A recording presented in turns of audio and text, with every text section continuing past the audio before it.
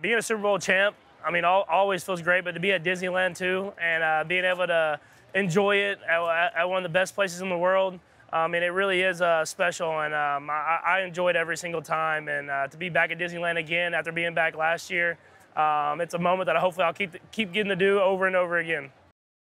To say that iconic line, "I'm going to Disneyland," is always special, and to be able to do that after winning the Super Bowl and then be in this place with my family, enjoying the day, it's always a great moment that I'll have forever.